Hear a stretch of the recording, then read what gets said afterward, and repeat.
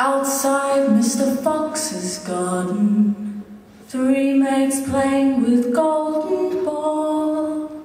Jenny threw it up and Susan caught it.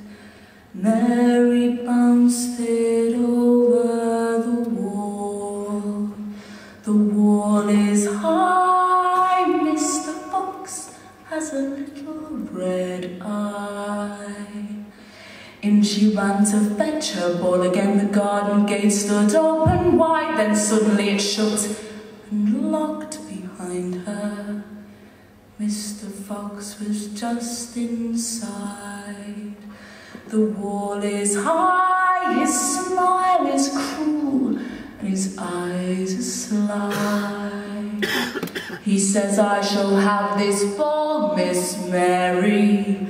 I shall have it, and here you'll stay. You will keep my house and be my servant, not stir out for a year and a day. The wall is high, the grass it shivers, and the tall trees sigh. Now spring and summer pass like shadows. She watched the green leaves fade and fall as she walked alone in the empty garden. Mr. Fox said nothing at all. The wall is high, not a soul comes near or by.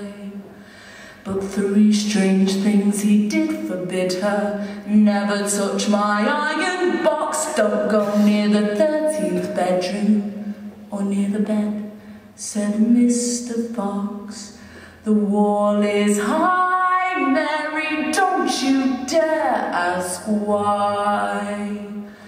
Well, Mary, she rose up one morning. The iron box was on her shelf. But of all the rooms at Mr. Fox's bedrooms, there were only 12.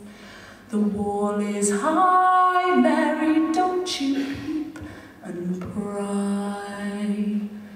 One morning Mr. Fox went walking, and in that box she found a key. It fitted a door she'd never unfastened. When she opened it, what did she see? The wall is high, the door says run, and the key says fly. In Mr. Fox's 13th bedroom, a naked sword hung on the wall, and in a silver bowl on the bed's black counterpane, there she spied her golden ball. The wall is high, the bed says come, and the sword says die. In she ran to fetch her ball again, to snatch it off that great black bed. Out jumped Mr. Fox, and he leapt at her. His teeth flashed white, and his eyes burnt red. The wall is high. Now outside Mr. Fox's garden, 3 maids playing with golden ball.